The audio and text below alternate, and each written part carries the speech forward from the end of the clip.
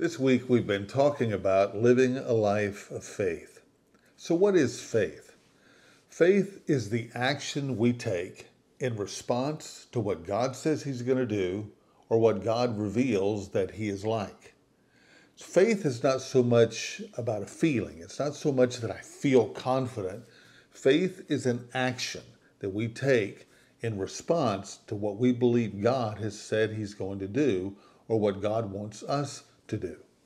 In Hebrews chapter 11, it is called the chapter of faith in the Bible. And all the people listed in that chapter are commended for their faith. But as you read that chapter, you will notice that it will all say, by faith, they did something.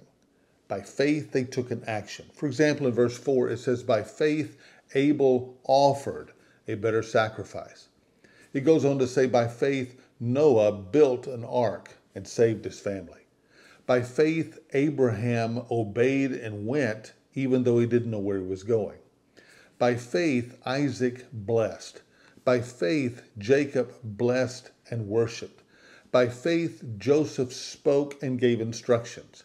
By faith, Moses' parents hid him.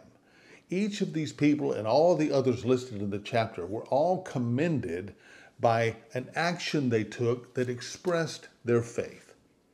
So living by faith means that you hear what God wants you to do. You get alone with God, you listen to God, you believe God's telling you to do something, and then you take an action step based on what you believe God wants you to do.